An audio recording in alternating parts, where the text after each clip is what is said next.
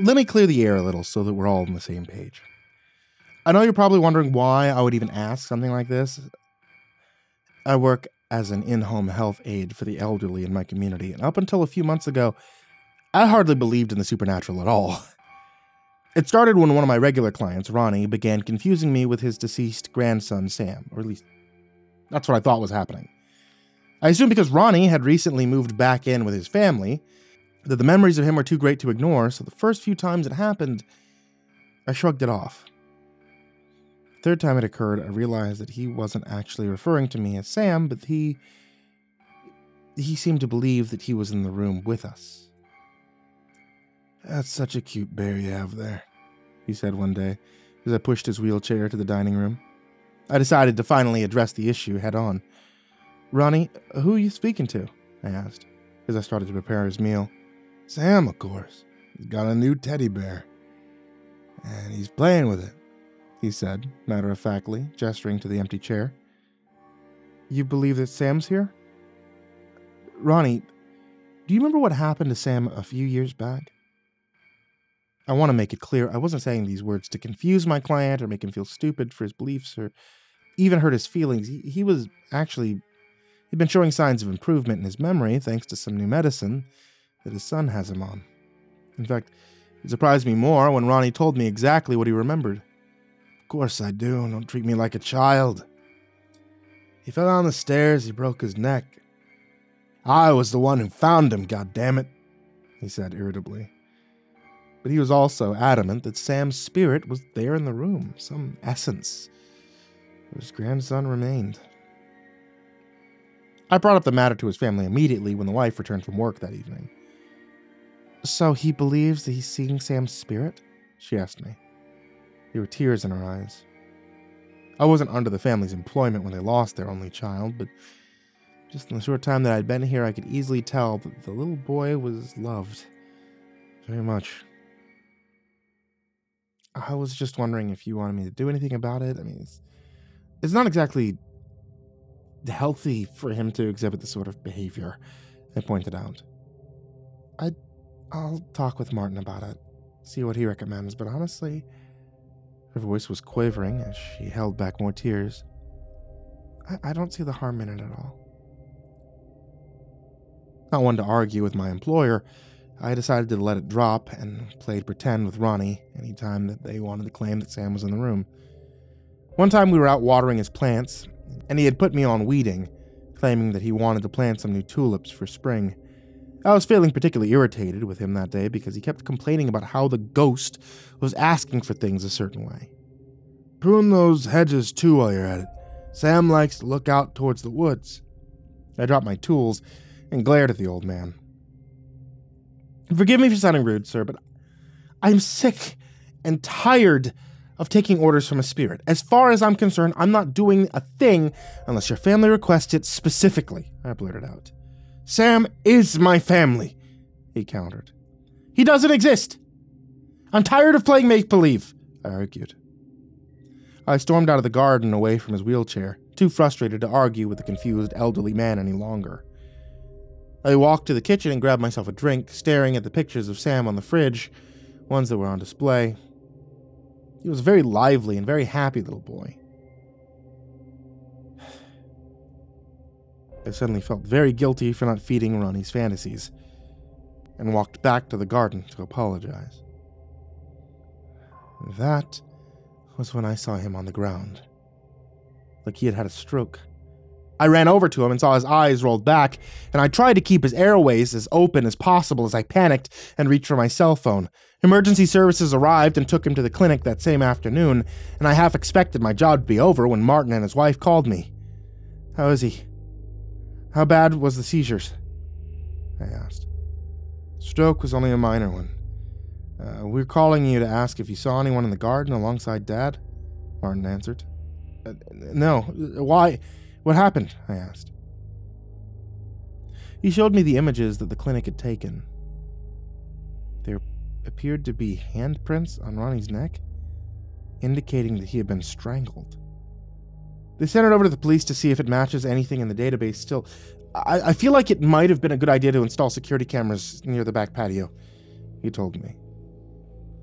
I kept staring at the bruises, baffled at how an intruder could have entered and left so quickly without me hearing them. Ronnie didn't remember much of anything about the assault, and I used the next few weeks to guide him through physical therapy. I noticed that he seemed less enthusiastic about anything after the incident, and I found out the reason why when I was reorganizing the upstairs closet. Tried a few toys in here that could go to Goodwill, Ronnie. What do you say? You could get out of the house for the rest of the day and pick up a burger from Steak and Shake? I suggested. Maybe we can find Sam, he said softly. I paused in my duties and climbed off the stepladder to look him dead in the eye. Ronnie, have you not been seeing Sam lately? I asked. Not since the garden. You made him sad and angry and he ran away, he muttered irritably. I gave him a curious look and remarked, well, maybe I can help him come back. I went to the garden and began to trim the hedges, as he had originally requested, so that he could get a view of the forest. It was the least I could do, given the behavior I had demonstrated. You really think this will bring Sam back? He asked excitedly. Well, we can cross our fingers and hope for the best. Now what do we say we take these toys to Goodwill? I paused and then reconsidered, realizing that some of the items I had boxed up were Sam's. Do you think that Sam would mind if I donate his things? I asked him. I don't know. You have to ask him when he gets back, the old man said. I sighed, realizing that was the response I should have anticipated. It seemed like every effort I was making to appease his fantasy was a step forward, but then a few backward as well. I did as much as I could for Ronnie that week to set things up in the house the way Sam would have wanted. I have to admit, it was odd playing make-believe that I was pleasing a ghost, but it all paid off that Saturday, when we were watching Judge Judy in the den. For a short moment, there was a power outage, and I told Ronnie I would go check the breaker. When I got back, I found he was sobbing. He looked toward the nearby window. It looked like someone had opened it, just enough to crawl through. What is it? Did something happen? I asked, my mind flashing back to the last time I had left him alone. He's back. You did it. Thank God my Sammy's back, he said as he wiped tears away. I walked over to the window and was about to close it. Then he reached out and stopped me. Don't. It makes him feel locked up, Ronnie told me. The room felt different, and I considered the possibility that there really was a spirit in the room with us. It just felt like there was a presence there, and I had never seen Ronnie happier, so I didn't dispute it. The next week, I kept listening to his demands. Martin and Melody were heading out of town for a business retreat in Colorado, and had told me they would love to have me stay there the whole time to watch after Ronnie. I figured it'd be the perfect time to help him be satisfied with everything that his ghost needed. It started out innocently enough, keeping the air condition low because Sam was too warm, or it was to keep lights on because the spirit was scared of the dark, or watching a certain TV program because it was his favorite. But then he asked me to start bringing a few things down from the attic and decorating Sam's old room. There were boxes of toys up there that just collected dust. Before I did anything major, though, I Skyped Melody to make sure it wouldn't offend him. I know you've done your best to move on from the tragedy. That's why I figured it was best to talk to you, I explained as I showed her some of the things. Where did you find all of this? Melody asked. Up in the attic, in boxes. Your dad told me that was where you'd put all the stuff, I explained. She paused for a second as she looked over the items. None of this is Sam's, she decided firmly. What? I asked in confusion. We donated the majority of his things right after he passed. You probably found a few trinkets from the previous owners or something, she explained. I frowned in confusion and told her I had to go. I decided to start doing a little research. When it comes to real estate and the history of a house, there really isn't a better place to look than a local library. Unfortunately, that meant leaving Ronnie alone, unattended for a few hours. I had made sure that he had everything he needed, started to find out more about the house. It didn't take long for me to find something out of the ordinary. According to the archives I found, the house was owned by a couple for almost 30 years, before they mysteriously vanished. Another article said that their son was the one responsible for killing them, and then killing himself. Reports of child abuse were filed, but nothing ever actually done about it. Other snippets claimed that the boy was a monster, constantly demanding every little thing from his parents. It got so bad they locked him in the attic. There was even a picture of the little boy from back in the late 70s. And they had a striking resemblance to Sam. From far off, I would wager they looked identical. In the picture, the little boy had a toy bear. I borrowed a few books, continued the research on, even in front of Ronnie, because what I was learning fascinated me. "What are you reading?" Ronnie asked as he rolled up behind me. I closed the laptop shut quickly and muttered, "Just a little mystery novel. I think it's time for your bath." He grumbled, but didn't object as we went to the washroom. While I got everything ready, my mind was making a few connections to the recent events surrounding the ghost that Ronnie had been talking to. A young boy that lost his family. The ghost didn't like to be in the dark or windows closed, locked away with his toys in the attic. I wasn't one to jump to conclusions, but I was starting to believe that Ronnie was in contact with a real spirit. But not Sam's. After the bath, I got him some ice cream and sat him on the patio to talk about it. "Ronnie, is Sam close by?" I asked. "Yeah, he's over in the garden trying to catch grasshoppers," he said delightfully. "Can you call him over here? I wanted to ask him a few things. You know, he gets shy around me, so I figured maybe he would tell you and then you tell me," I said. He nodded and waited a moment before asking my final question. "How old are you, Sam?" Ronnie said, 8. It was the first confirmation I needed. The real Sam was only 5 when he passed. Still, I pressed onward. "Do you miss your mommy and daddy?" "No." Another confirmation that this wasn't Sam. "You don't like having windows closed or being trapped, do you?" "He says he likes to look at the sun, but doesn't like to be locked away," Ronnie said. I decided to change gears. It was clear that this thing was communicating with me and wasn't afraid of the questions anymore. "How long have you lived here alone?" 49 years. Ronnie seemed a bit confused by that answer, but I wasn't. That was exactly how long it had been since the boy I read about had died. "And what happened to your mommy and daddy?" "They didn't..." Ronnie paused, again disturbed by the answer he had been given. "What did he say, Ronnie?" I pressed him. "They didn't do what I asked, so I shut them up," Ronnie muttered. "That doesn't sound like Sam." I kept going, too excited to lose the connection now. "Did you hurt Ronnie, too, the other day in the garden?" "Yes." "Why?" "Didn't do what I said. I like it when he listens," Ronnie said, and then muttered, "I don't like this anymore. Stop with the questions." I obliged him and wheeled him inside, feeling my heart beat faster as I turned on his favorite soap opera and walked back towards the garden. Whatever presence was there with me, it didn't feel friendly. I looked down towards the grass and saw a few crumples of flowers. The spirit was angry that I had called their bluff. "Ronnie's a good man." "Leave him alone. We don't want you here. Do you hear me?" I screamed out.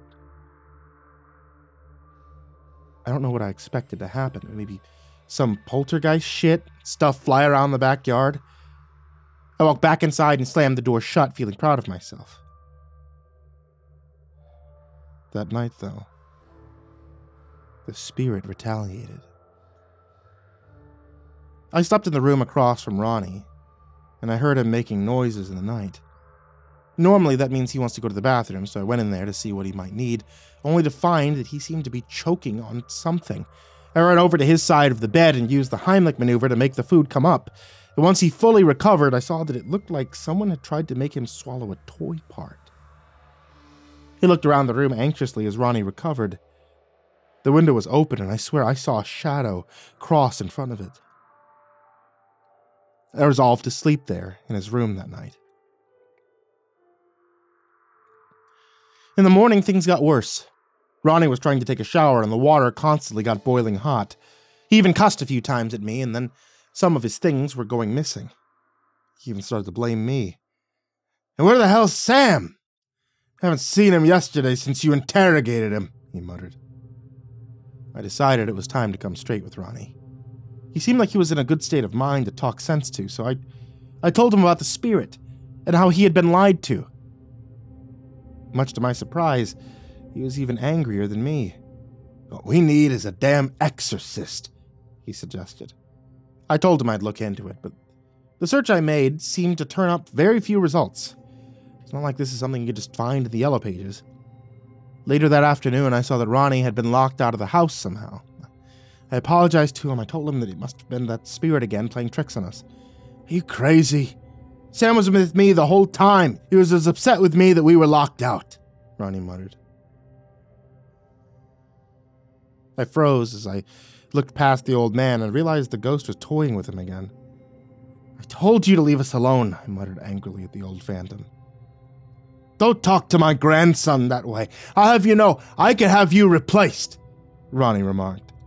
I shook my head in desperation, realizing the ghost had managed to trick him again and make him think this really was his grandson. I decided my only option was to perform the exorcism myself. I'm not gonna lie, looking up bizarre rituals and possessions online felt out of place for me. I mean, none of it made a lick of sense. But after a few hours of dabbling here and there, I found a few solid leads on the proper ritual to undertake to clean a house. I decided to do it the next day when Ronnie took a nap. I didn't want him to have a heart attack if the ghost decided to fight back. I finished all the preparations around 3:30 that afternoon and called out to the spirit. Some part of me expected that maybe it was just going to leave of its own accord when it saw the different measures I had taken to ward it off. Instead, the vicious ghost attacked me with full force, starting to levitate objects and tossing them towards me as I began to chant the necessary words. I heard screaming. I looked toward Ronnie, worried that he would wake up to see the mysterious force that was wrecking his home. I kept going. I could feel something tightening their grip around my chest and neck the same way Ronnie had been attacked in the garden. I finished the spell just as I was about to lose air, and then everything in the house grew silent. Windows shattered, and wind rushed out. I felt a chill run down my spine, and then nothing happened. Ronnie woke with a start, clearly confused by the mess. I told him it was burglars, and he returned to sleep. I spent the rest of the day cleaning up, feeling rather proud of myself for having accomplished something so mystical. That was about a week back, and we haven't heard from the spirit since. I mean, you'd think that would be good news, but I see Ronnie the way he used to be when I first came here. Distant, forlorn, looking out towards the woods as though expecting to see his grandson again. Martin and Melody have asked me why he no longer speaks about Sam, and I haven't had the heart to explain exactly what happened, or that it was never Sam to begin with. I sat down and I talked with Ronnie a few days ago. A little heart-to-heart to figure it all out. "You miss him, don't you?" I asked. "Every damn day. Sammy was a light in my life," Ronnie muttered. "I miss him too, Ronnie. But the thing that was here with us, it wasn't Sam," I told him. He looked at me confused. "Wasn't my Sammy? What are you talking about? Do you think I wouldn't know my own grandson?" "He tried to hurt you," I told him. "It was an accident. I fell. Sam would never hurt me, not my Sam." He paused, and then looked at me angrily. You're the reason he's gone, he muttered. Ronnie, I was trying to protect you. It was a lie. It wasn't Sam. He looked down at his hands, sad and defeated. Maybe it wasn't, he admitted. Then he curled his lips up and tears trickled down his cheeks. Why did he have to go? He was hurting us, Ronnie, I repeated to him. His eyes glazed again in confusion as he started to repeat, Bring him back. I miss him. I couldn't let the argument linger any further. I asked Melody if there was anything I could do to help make this right. I told you before, let him have his fun. That ghost was the world to him. Why would you take it away? But if it wasn't Sam, I asked her. She didn't seem to quite understand what I was asking, but her answer is what spurred my inquiry here. I looked online. I tried as hard as I can for the past few days to find anything that might reverse the spell, but I haven't found anything. And Ronnie's only gotten more and more detached from all of us. He hardly eats. He hardly even talks. The only time he even has a bit of color on his face is when we go to the garden. I keep the shrubs trimmed so that he can look towards the woods. And maybe there's an off chance that something might find its way here to bring comfort to him again. Yeah, I know it sounds foolish. Let a spirit wander into our lives or to wish that a particularly dangerous one could return, but I thought about it for a while, and I don't think it would do us harm if we do as it asks. It probably doesn't make sense to you, but if you saw Ronnie, if you saw the way his eyes glazed over when we put away the old trinkets into the attic again,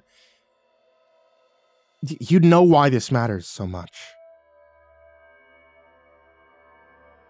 It wasn't Sam, I told him as I closed the attic door. It was one last attempt to help him see the truth. Ronnie grew even sadder as he looked down at the floor. He repeated what his daughter-in-law had said almost exactly. Even if that's true, to me it was him. So why take that away from me? He asked. I couldn't find an answer to that question. I still don't have one. Maybe I'm not meant to. So I ask again on behalf of a lonely and sad grandfather, does anyone know if you can reverse an exorcism?